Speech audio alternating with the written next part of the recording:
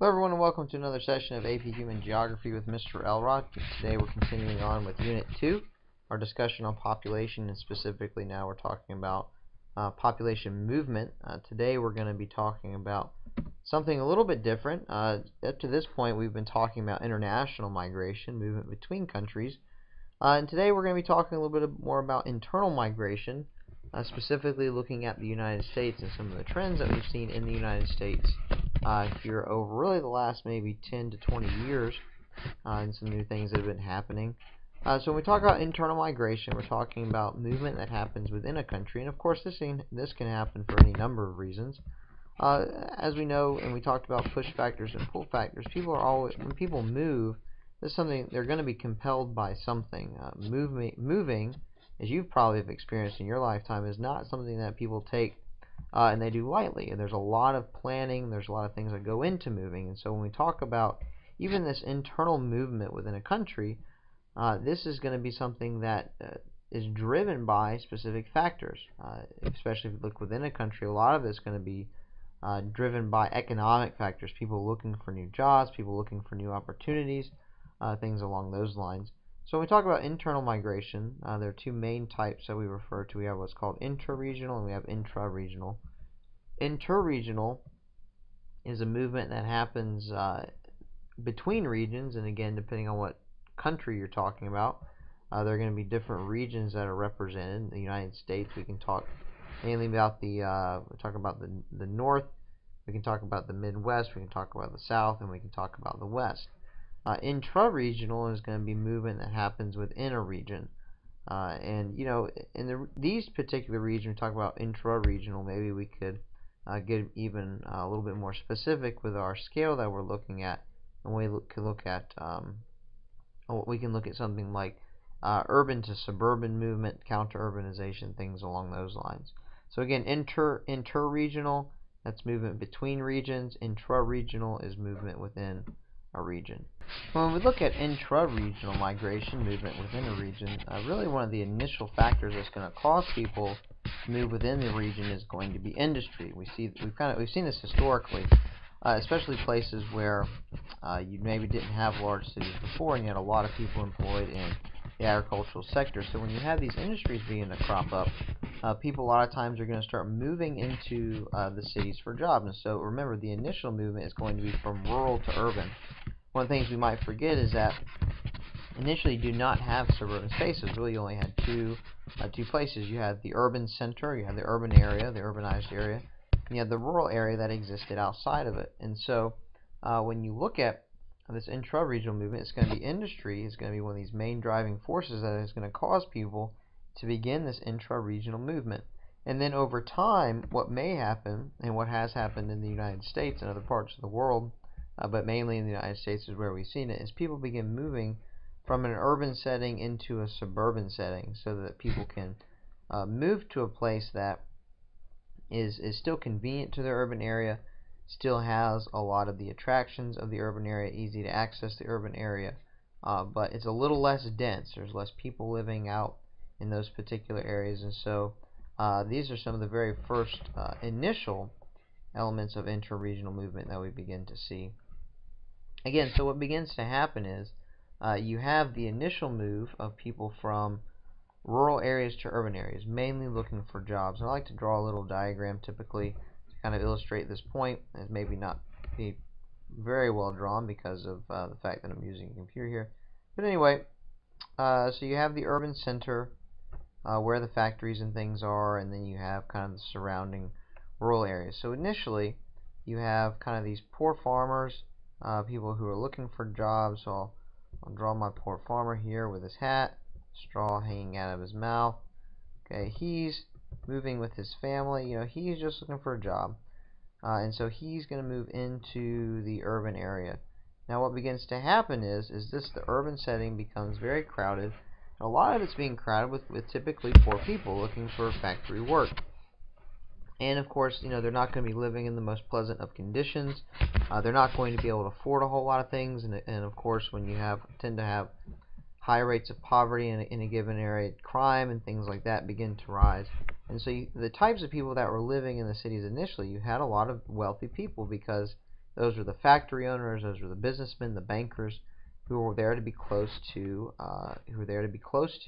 their businesses and things like that. And so when it becomes really crowded and there's a lot of poor people in the area, wealthy people tend to not like to live next to poor people. So you have the wealthy who begin to move out to this area, kind of right outside of the city. So I like to draw my wealthy guy, who looks maybe like Mr. Peanut a little bit. He's got the top hat, and he has his monocle. I like to draw his monocle.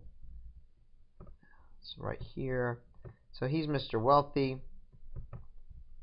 He's sitting out here. A lot of times I try to draw a cigar, but that's going to be really hard with my computer here. But anyway, so wealthy guy moves out of the city. He doesn't want to be near the poor people. He's wealthy, has a lot of money. He doesn't want to be near the urban poverty and kind of the things that are associated with urban poverty and kind of the filth and the dirt of the factory. So he begins to move out to these outer reaches of the city, but that are still close enough in order to get to the city on a regular basis, whether he wants to check on his factory, maybe he's a banker, so he wants to go check on his investments, or be a part of be in the branch or the bank where he's lending money on a regular basis. So of course he's going to have to be able to afford a mode of transportation to get in the city. He might even have a house in the country, or what eventually becomes a suburban area, or he might even have, and he might also have a house in the city, so that he can live in the city for the week, go out to the country on the weekends. And so this is eventually the area that becomes the suburbs. And again, not terribly well drawn, I apologize. So you have the suburbs right here. Urban area, suburbs, and then kind of these rural area. So with the crowded cities, what eventually is created this counter stream. And again, a lot of it's your wealthier people that begin to move out. And over time, your middle class folks are going to begin to move out also, because they now have enough money. They can move out to the suburban areas. They want to raise their families in the suburban areas, things along those lines. And so and then eventually what we begin to see is this trend was called counter-urbanization, where we begin actually seeing people moving from not just the urban areas but also suburban areas back out to the rural spaces, so they can have more space, so that they can enjoy this country living, get away from the crowds and things along those lines. And of course, again, they're going to have to be people who either don't need to be in the city, or they are people who can have access to the city on a regular basis because of their personal transportation. A lot of this in the United States was helped by the development of the international highway system.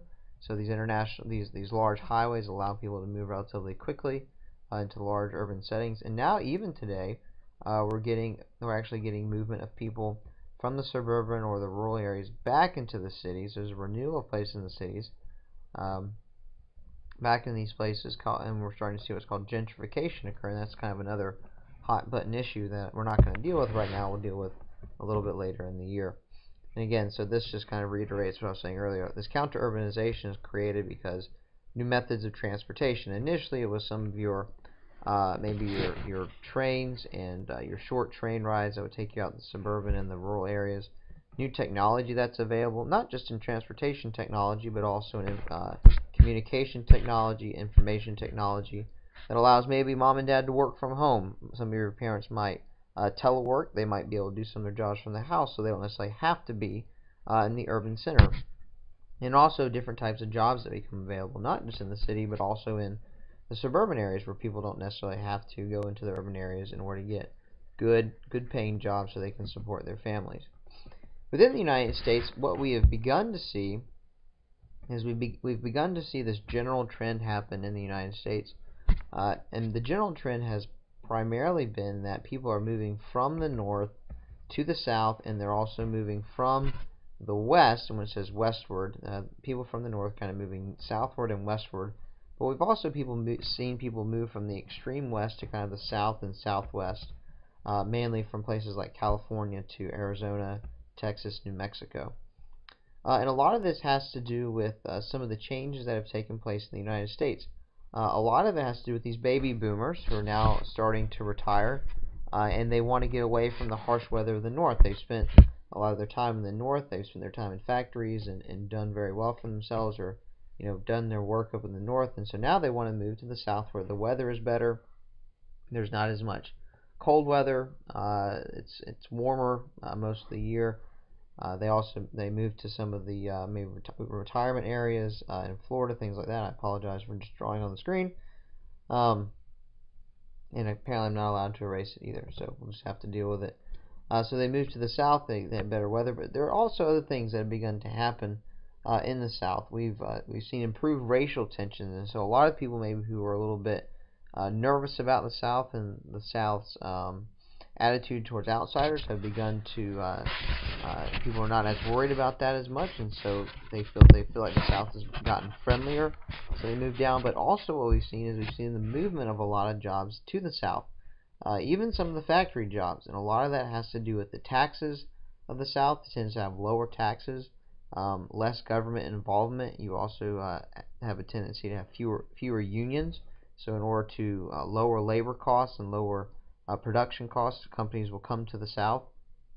So this is creating a lot of jobs in the South, which not only obviously doesn't pull the baby boomers, but is going to pull a whole new generation of workers and middle class individuals to the South, which kind of has started to make this trend happen where people are moving out of the North into the South and relocating to the South, which has caused the South really to rise.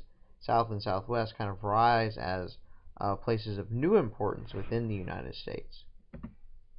So we can see here on these charts, again, you see some of these large movements from, especially here from the Northeast into the South. Again, people moving kind of out to the west. Again, it's really out of California and into kind of the west and southwest. That's begun to happen now. Here recently, we haven't had as much of movement, mainly because of the recession and the difficulties in movement that has caused. A lot of that was caused by the housing market. People couldn't sell their homes, so they were having a difficult time kind of getting up and moving and finding new opportunities in other parts of the country. And again, this is just another diagram to illustrate what I was mentioning earlier, this whole idea of urban to suburban and then to rural movement. So you see this large arrow right here indicates the large number of people who are moving from urban areas into the suburban area. But even still, we have people moving from suburban areas back to urban. And then there's this trend from the urban areas all the way out to the rural areas. And so there's kind of this constant movement, as we talked about. Anytime you have a movement of people, there's always going to be a counterstream against that for one reason or another. And so that's it for today. Next time we come back, we'll be talking about migration models and theories as to why people move and where they might move.